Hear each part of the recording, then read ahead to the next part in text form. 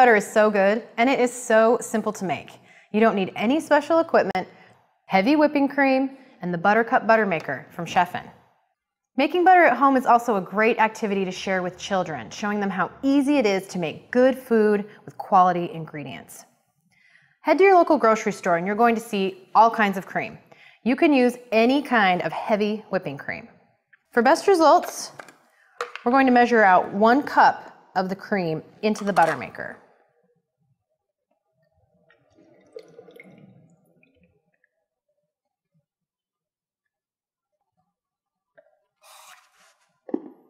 Replace the lid, and now we're going to let the cream sit out until it reaches room temperature, which will take about 6 to 8 hours.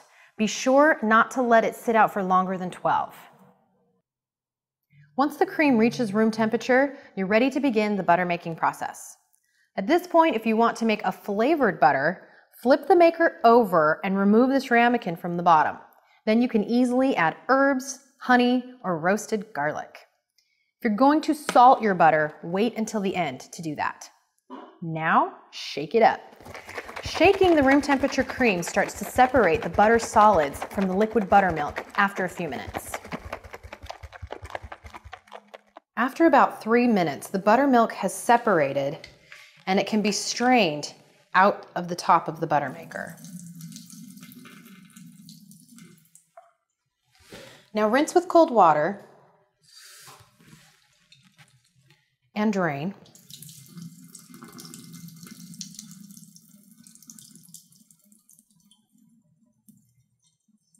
Repeat this step until you make sure all of the buttermilk has washed away.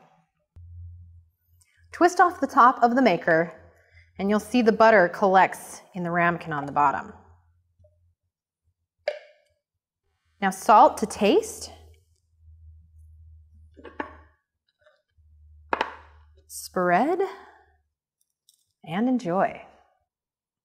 Make roasted garlic butter for steak, lemon herb butter for fish or vegetables, and honey butter for homemade rolls. You can even store the butter that you don't use for up to 5 to 7 days in the fridge. Homemade butter made better with the Buttercup from Chef'n.